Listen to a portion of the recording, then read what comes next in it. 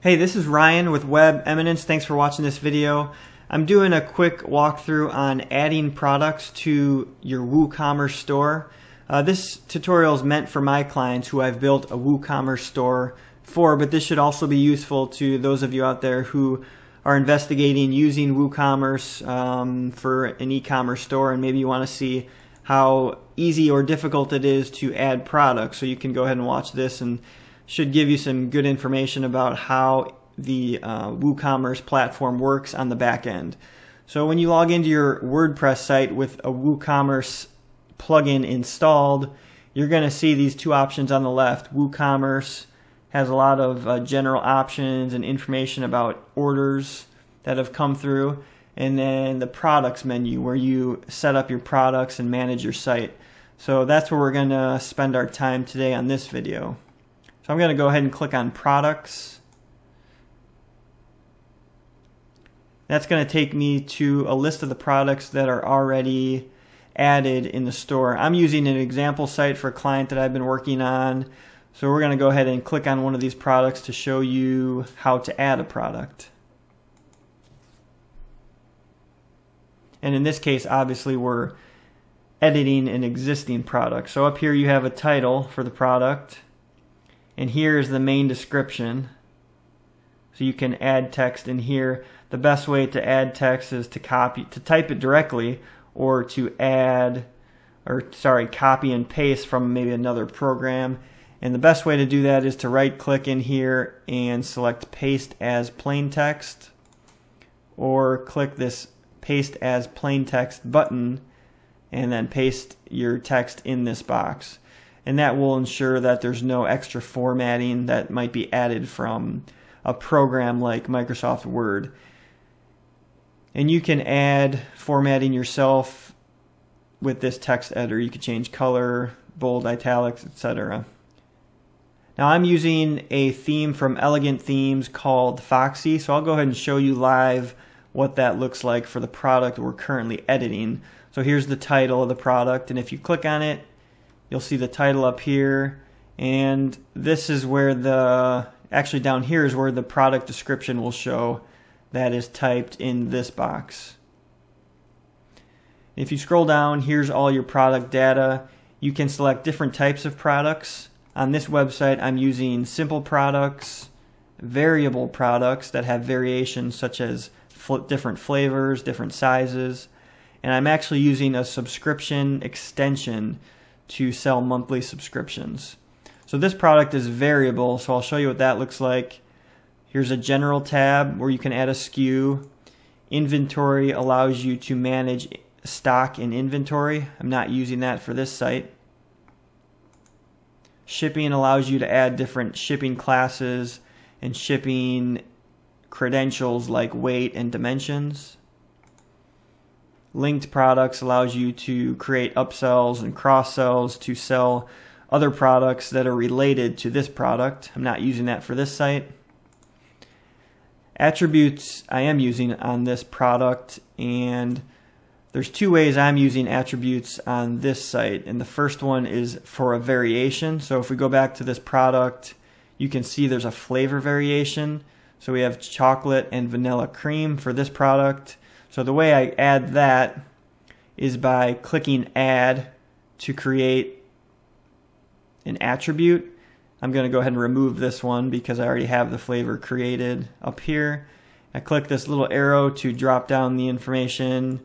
So the attribute is named flavor, and then you actually separate the values with a vertical bar here on your keyboard.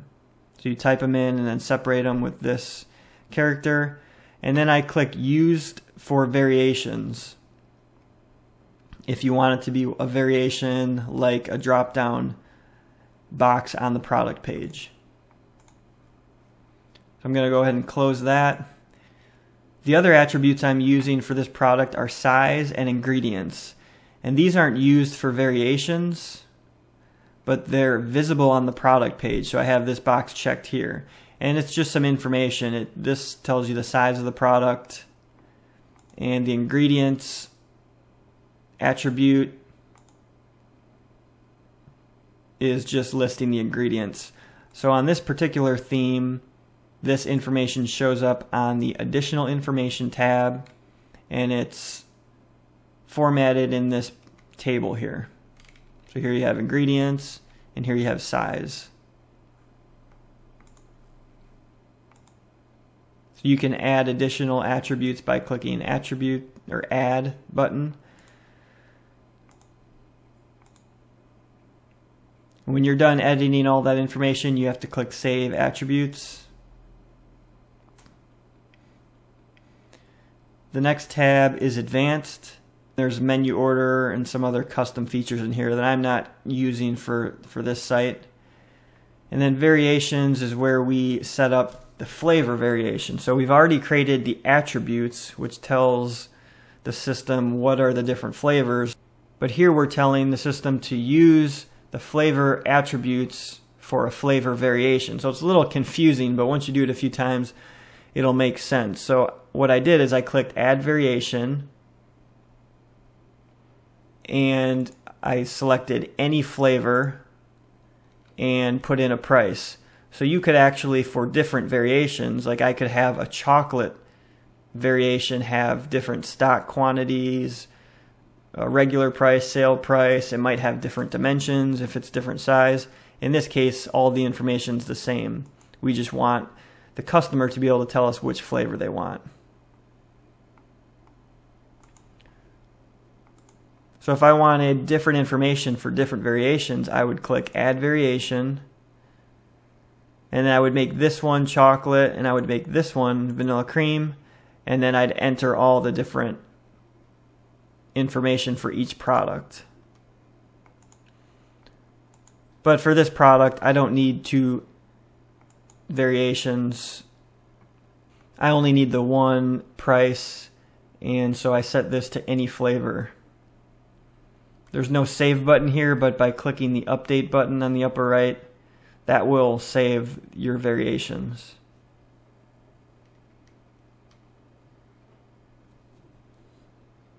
So on this site, I'm not using custom fields. Product short description works the same way as the product information up here, but it'll actually show right next to your product image right here. At least in this theme. Depending on what theme you're using in WooCommerce, this could all be formatted differently. So that takes us to the bottom.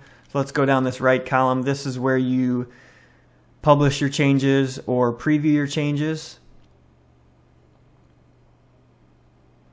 Catalog visibility is important. You'll leave this on catalog search as default. If you click featured product, that would actually show the product on the home page as a featured item down here. So we're going to leave that off. Product categories, you'll need to select which category your product is in, and this will allow people to search and browse by category. So this one has drinks selected. You can also add product tags, which I'm not using on this site. This is just another way to categorize your products. For example, you might put chocolate here or different descriptions so people can browse by flavor and things like that. You can add different products to a product gallery. I'm using a featured image, which is then formatted for different uses throughout the site. Here it creates a thumbnail, and on the product page it's a larger image. And down here the image is actually used as a small thumbnail for the shopping cart. So you only have to add the image one time in a large size. I'm adding images for this site in about this size, maybe a little bit larger. I think it's 500 by 500. And then the theme is automatically resizing the image for all the different uses. So I'll go back to the product page and show you how to add an image. First, I'll remove this featured image. You click Set Featured Image, and you either need to click Upload Files or if you already have files uploaded, you can select the file. So most times you're going to be clicking Upload Files and then click Select Files to browse your computer. In this case, I'm going to use the file from the media library because it's already uploaded. So you just click the image and click Set Featured Image. So there you see the featured image is set, and you will need to click Update to update that information.